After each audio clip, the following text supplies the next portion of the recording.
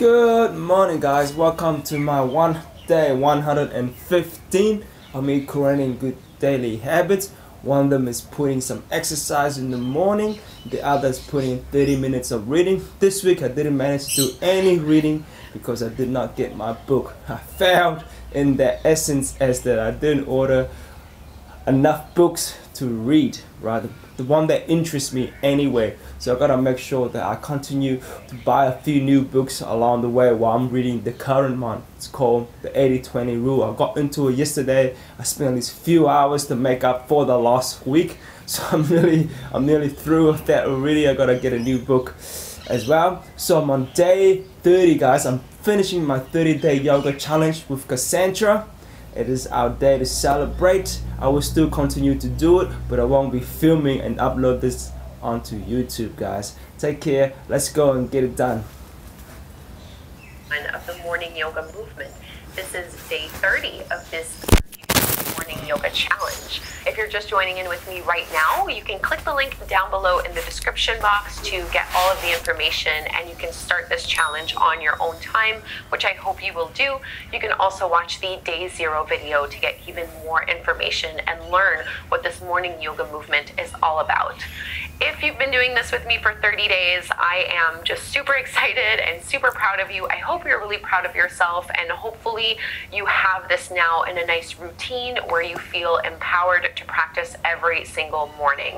So in this 10-minute practice, we are going to need one block, and we're going to lower all the way down on our backs. Just keep the block somewhere close by. We don't need it right away for this first pose. Just start with your knees in towards one another and your feet out a little wider, maybe resting your hands on your belly. Shrug your shoulders down and away from your ears. So every day we've been using a different affirmation to really set the tone for our practice and also for the day ahead. And this is our last one. As you breathe here, internally repeat, I am grounded and stable. I am grounded and stable.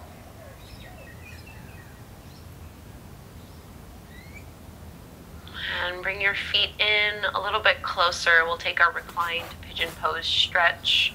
Cross your right ankle over the top of your knee, and you can reach through with your arms, pulling that knee in a little closer.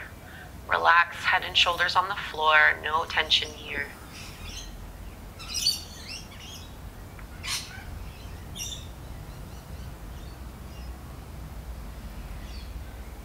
I am grounded and stable. And release the hold of that knee, let your foot come down to the floor. And now you're going to extend your right leg straight up towards the sky and go ahead and point your toes. Roll your shoulders down and away from your ears. One-legged bridge pose. Push into your left foot. So squeeze your glutes and lift the hips up as high as they can go. Keep pointing through that right foot. Reach and lift up a little bit higher. And slowly release down. Drop both knees in towards your belly. And we'll go to the other side. Reclined pigeon pose stretch. Go over your right knee. And you can pull in.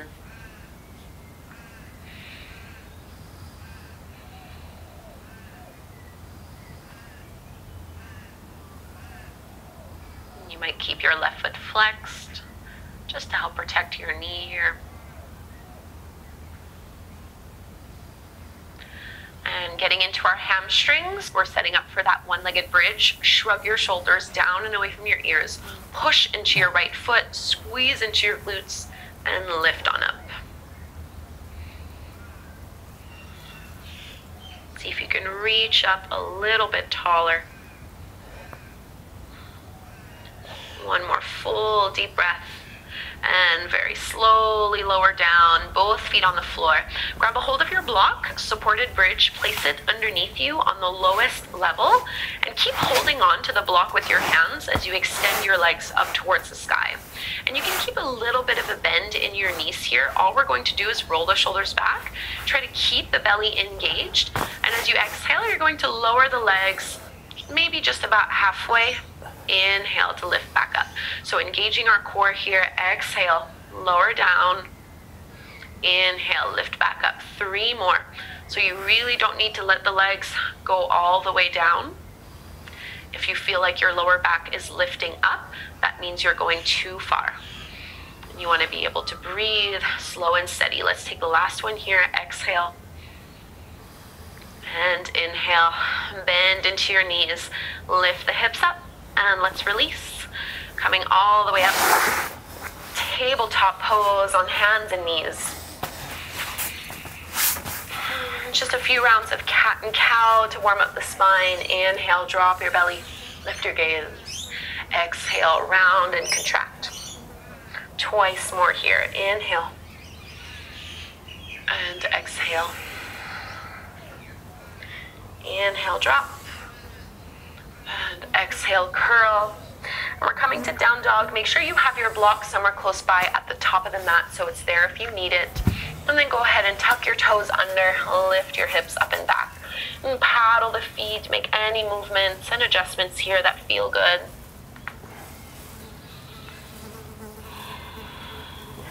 And we're going to come to our plank pose, holding here.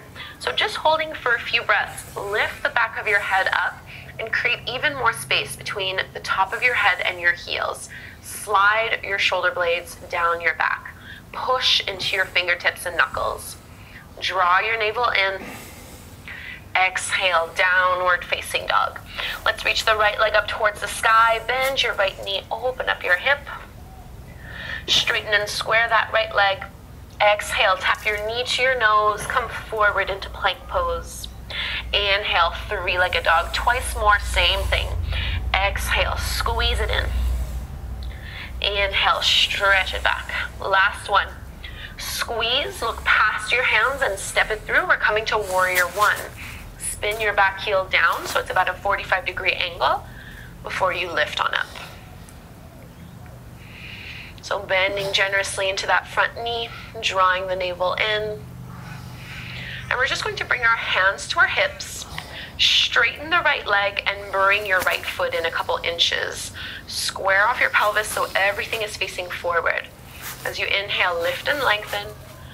On the exhale, tilt forward and lower down. You might keep your hands here, or you can always grab a hold of your block if the floor is a little too far away, or you can bring your hands down towards the mat. So deep stretch in this pyramid pose.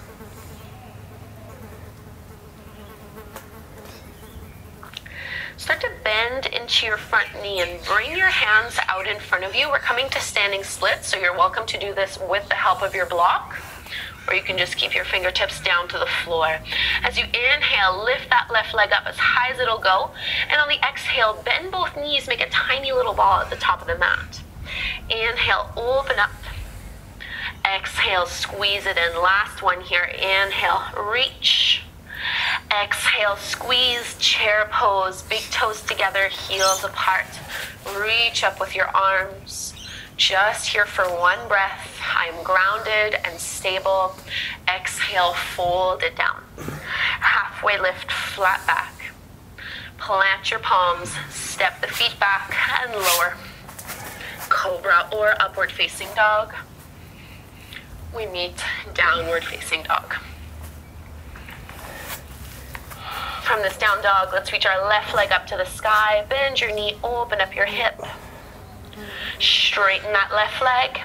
Exhale, knee to nose, come forward to plank. Inhale, stretch it back. Exhale, squeeze it in. Inhale, reach it up. Last one and hold so you can step forward. Warrior 1. Press your back heel down. Arms rise.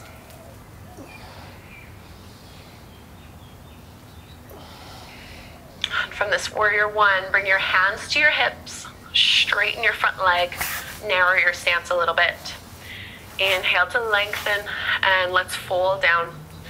Pyramid pose. Try to keep your hips facing forward. Maybe grab for your block or let your hands come down.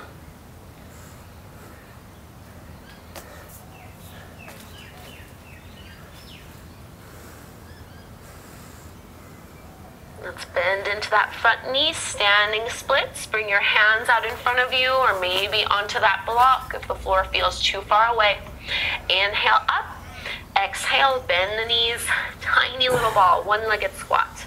Inhale, push and extend. Exhale, squeeze, come down. Last one. Inhale up. Exhale down, chair pose, big toes together. This is just a transition. Take an inhale and chair. Exhale, fold and release. Halfway lift, flat back. Plant your palms, step it back, and lower chaturanga. Upward facing dog. Downward dog. And from this down dog, let's bring our knees to the floor. Maybe keep your block somewhere close by. We're going to come into a passive forward fold. Legs go out in front of you. And I like to make this one passive, especially in the morning. So just letting yourself naturally round. You can let gravity do the work for you here. We're going to take a good 5 or so breaths. Or if you have your block somewhere close by, this can be a nice way to also support your head and support your neck. So slowing down our breath, slowing down our heart rate.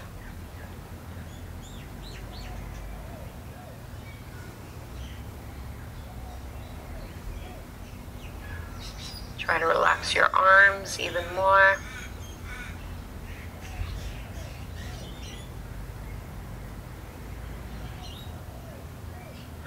Let's push, slowly come out. And you can move your block to the side. Let's take a laying spinal twist before we close our practice together. So lay all the way down. You can open up your arms into the shape of a T. Hips can go to the right. Both knees drop over to the left. Try to keep your right shoulder anchored on the mat.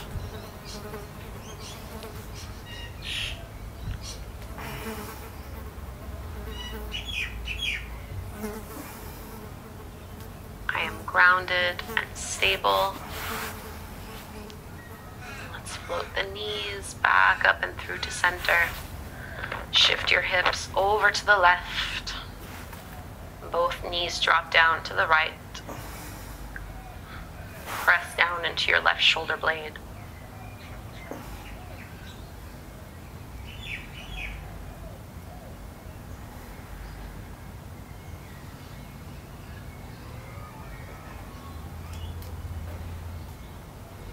Let's lift the knees back up and through to center.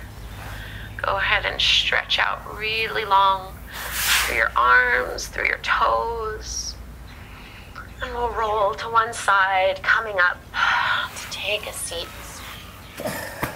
Closing our practice together. Joining hands at the heart.